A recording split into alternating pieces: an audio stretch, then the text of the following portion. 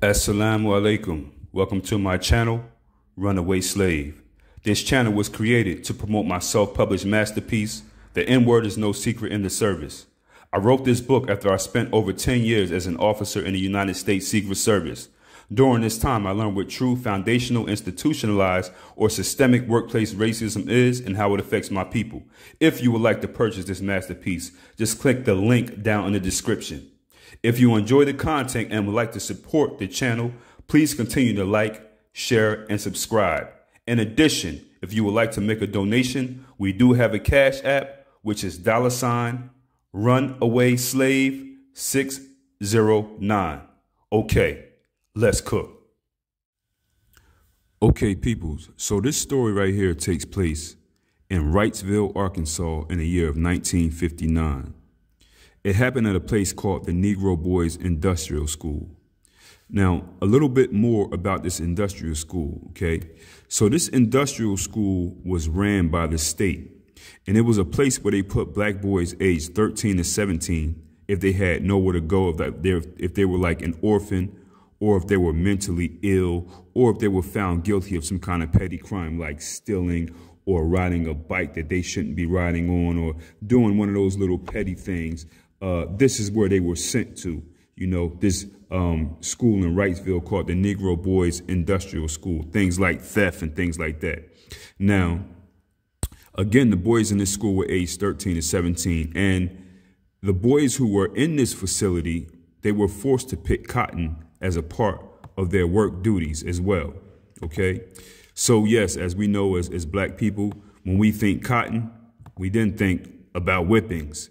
Yes, the whippings did come with the cotton picking.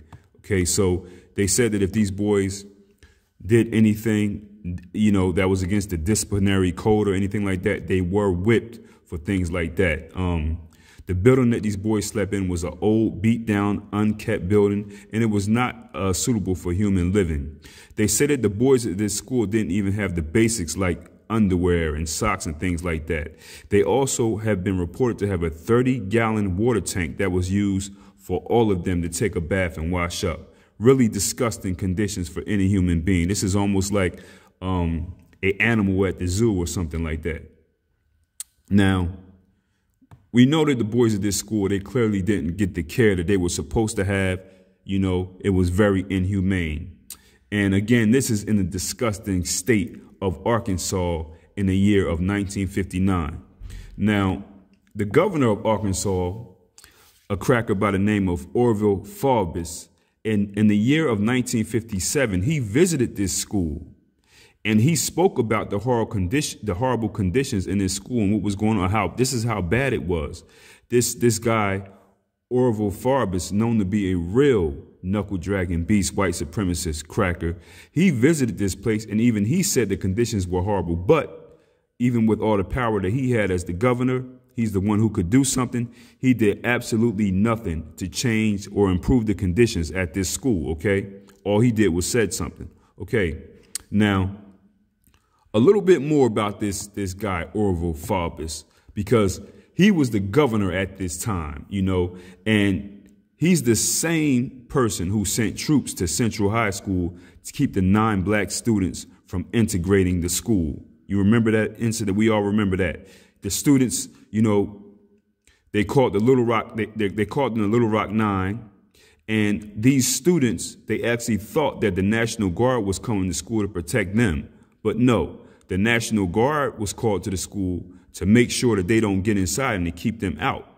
And these students dealt with, you can see from these pictures that they have throughout history, you have these white men, you have these loud, nasty, infected white women out here yelling at a few 9 black kids just for going into a school. So this is the reflection of the state of Arkansas at this time, and the governor or anybody else, primarily the white community. This is an overall reflection of who they are now. So something else interesting about this school, this jail, this facility, or this slave camp that they have these black children aged 13 to 17 in. The superintendent of this school was a black man by the name of Lester Gaines. Now, history says that Lester Gaines, he reportedly did everything he could to try to get money and aid for this school. They said he went into overdrive, constantly begging, asking for things that this school needed, but he was always ignored, okay? He never got anything that he said that he needed for this school. So here's the turning point to this story, and here's where the tragedy comes in.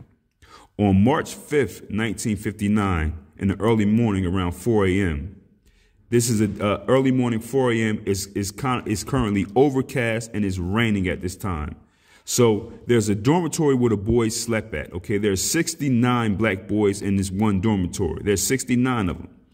One of the boys named Arthur Ray Poole said he smelled smoke. Okay, so he got up, he smelled smoke. Now, here's a hint that's important. A vocational teacher who normally slept in a room next to the dorm where the boys slept, he had been in the hospital for 2 weeks, so he wasn't there. Okay, that's another hint. He wasn't there. He's been in the hospital for 2 weeks. Okay, so one of the boys smelled smoke. Shortly after that, they noticed that there was fire in their room. This is a dormitory, almost like a barrack where, you know, you see guys in the old military movies sleeping at. Okay, so now there's a fire, and there's a fire everywhere in this dorm. Now it's also raining outside. And this happened out of the blue, by the way. Now, this fire is spreading throughout the dorm. We have boys jumping up, pandemonium. They're running, they're screaming, they're fighting. They're going nuts quite naturally to try to get up out of there. You know what I mean? They're trying to run to safety. Now, the first place you're going to try to go is to the doors, right? The boys run to the door. They try to open the door and get out. But there are padlocks on the door from the outside. So they couldn't get out. They're locked inside. Now, you could just imagine the panic when there's a fire in the place and the one place that you know to try to use to get out, which is a door, is locked. You can't get out. You can't get out. This is 69 boys in one dormitory. So you can imagine that these boys are wild, and they probably pretty much almost would kill each other just trying to get out before the fire got to them, right? Now, there's no way out through the doors. So now what they try to do is some of them try to bash the windows open. They try to bash the windows open to get out, but they couldn't get through the metal mesh on the windows. Luckily, there were a few boys who were outside who were on guard duty, and they were able to help them rip some of these windows open, and they were able to get out. Okay? So out of those boys who were there, 49 of them made it outside to safety. 49 of them made it outside. But 21 of them weren't so lucky. 21 of these black children died in this fire. They found the bodies of these 21 boys in a corner in this room, all piled on top of each other. And quite a few of the boys who made it out to safety, they were also burned as well. This horrible event here is known as the Wrightsville Massacre, or some people who know more about it, who have studied it and looked into it, call it the secret Holocaust, which I call it the same as well. This is definitely a massacre. This is definitely a Holocaust. This is absolutely ridiculous. Now, to this day, there are people who have looked into this event, into this massacre, and they say that it was a perfectly orchestrated Holocaust, and it was designed to kill all 69 of the boys who were in this dorm. But they didn't get all of them. But they say it was designed to kill all 69 of them. There are people who will live and die by that, who have looked into it, okay? Now, remember I said that the superintendent of the school was a black man by the name of Lester Gaines. Well, guess what? Of course, he's the scapegoat. This white governor named Orville Faubus, this knuckle-dragging, disgusting beast, he blamed Lester Gaines for this event, for this massacre, for this horrible thing that happened to these boys. He said that had he been doing his thing or had he took precautions, this wouldn't have had to happen. So, of course, put all the blame on him. But you got to remember, y'all, this is the same governor who just visited the school 2 years prior, spoke on how horrible the conditions were at this school, yet he has all the power to do something, and he did absolutely nothing. Now, this happens, and of course, like we said about many of the people from the white community, they do not like to accept accountability for anything. And he's blaming this poor black man who had this job. Now, do I believe this black man knows something else? Yeah, I do. I do. You know, and I don't even know if all of us wouldn't have been able to even do his job. I don't really know. I can't really go at the man because he was going to work. Pretty much was a correctional officer at a horrible facility. I can't go at the man because I don't know everything about him, but I do believe he knows more about this. And I'm not saying he's guilty or anything like that. He just had a horrible job that he was in, you know? Now, the white community is saying that this happened due to lightning or faulty wiring or something like that. But my thing is this: you should know why it happened. Where are the arson experts? They know why it happened. You know the difference between lightning and wiring. Like, you can get to the bottom line and say, hey, this happened because of this, and this. And this is why many black people who have actually looked into this don't believe this to be true at all. You know, to this day, nobody was ever held accountable for this massacre, y'all, for this Holocaust of these black children. You know, who put the locks on the doors? You know, which was not state protocol, by the way. They didn't have to have the locks on those doors. And it seemed like the way this happened, it happened when, like the man said, this was a well-orchestrated thing where they wanted to take out all 69 of these black boys because the vocational man the teacher who has a room next to the boy, he was out on hospital, medical leave, or whatever. It just seemed like, you know, this was definitely orchestrated and set up, especially at this time in this state, to, you know, just take out all of these black children, you know. Now, listen to this, y'all. This is horrible. Out of the 21 boys who burned to death in this fire, only 7 of them had families who would claim their bodies, okay? So 7 of these boys had private funerals because their families claimed their bodies. They say that the remains of the boys of the fire were wrapped in newspapers. They were wrapped in newspapers, and 14 of those boys who were unclaimed were buried in a mass unmarked grave. To this day, nobody knows where these 14 boys are buried. They just know the location, but they don't know the actual place. They said they just buried them in the mass grave. Now, here's another thing. Many people who were there at this time, who have studied this, who have looked into this, said they don't believe that they buried anything. They don't believe that they buried the remains of any of these boys. They said they were wrapped up in pieces in newspaper. And they don't believe this because they don't have evidence of this, you know. And the people that you're dealing with here, you know, in the white community at this time, you can't put anything past them. These people don't have any respect or humility for anything that was other than, not even for themselves, but you could just imagine, you know, a black person.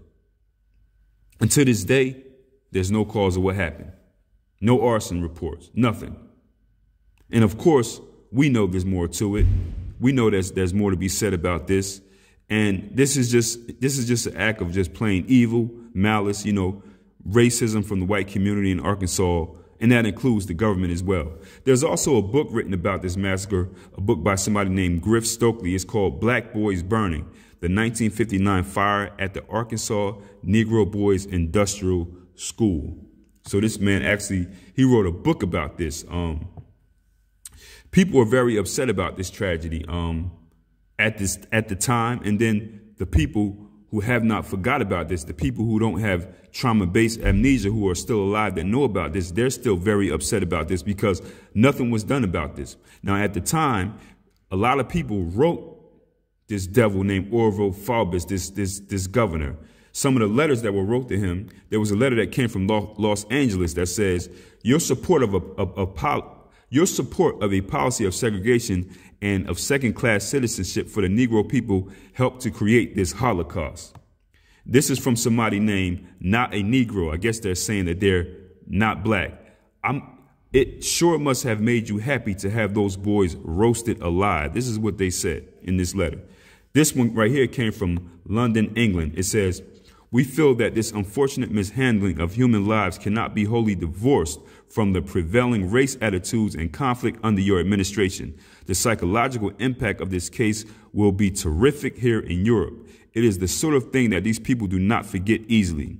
Somebody from Virginia wrote this devil and said, I hope your measly heart is capable of feeling the sting of the race hate you as a leader of your gang started last fall. And that's what he is. It's race hate, and yes, he's the leader of a gang. Somebody from Detroit wrote, you are just as responsible as if you had struck the match. Facts. I agree with this.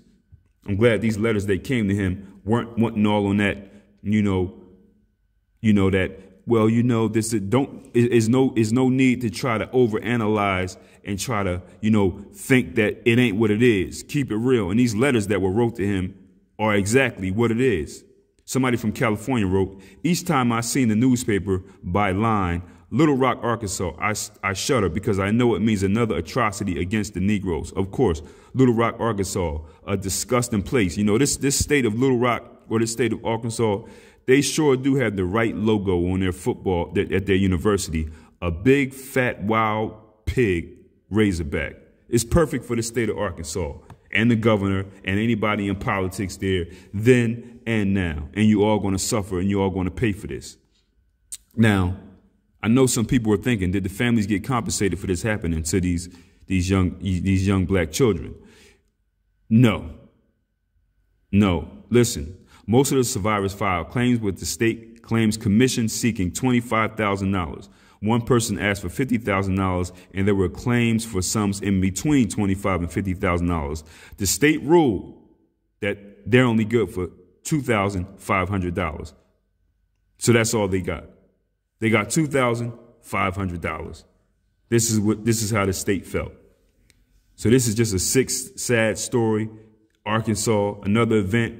The state, the government forgot about it. They had something to do with it. They covered it up. They're not looking into it. Why? Because it's dealing with black children. It's dealing with black children. And this is one of the events that people actually know about that's tucked under the rug. There are also many events in American history that there's nobody left to even talk about it, where everybody was either killed and the descendants have passed away that we don't even know about. They're trying to cover up and not talk about this Holocaust or this massacre. But it's a horrible, tragic event in American history. Another one dealing with the system of racism, the religion of racism, white supremacy. They're not getting to the bottom of this. They're not looking into it. And anybody who has taken any office as the governor of Arkansas or president of the United States of America since this day has not done anything to look into it, because they all are pawns, or they all play a part in the system of racism and white supremacy. I don't care who they is. So people, get in the comments. Let us know, are you related to any of the victims of this massacre, this Holocaust in Arkansas? You see these boys' faces, they look like y'all. They look like us. I know there's some people on YouTube who are related, to some of these boys. I would like to know if there's anybody who knows where the superintendent Lester Gaines was, or any of his people, because I'm not saying that Lester Gaines was guilty. He was a man with a job, but I believe that there's more that he knows. I believe there's a whole group of people that know more about this. They just have been, shut down due to fear or silence and things like that, because I believe there's somebody that directly knows, yeah, this person, he did this, and this, and this is why they did it. I do not believe this was electric or due to lightning. I believe that somebody did this, a white supremacist did this in order to scare the community, scare black people about some other things, whatever. But it's a shame that this had to happen to these black children. And remember, there are boys that died, and then there are other ones who were burned. We don't know how badly they were burned as well. So I do believe this is a well-orchestrated massacre or a Holocaust.